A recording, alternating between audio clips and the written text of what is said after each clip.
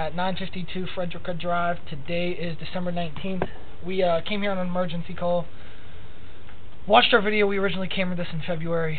Entered through the fresh air vent, house trap access, right next to the back door in the brick patio. It's about 9 feet down to the house trap, and you can see that this is completely stuffed with dirt, debris buildup. Our camera just hits it and does not go anywhere. This trap's been filled with debris at some point. It only goes down a few inches before getting to this.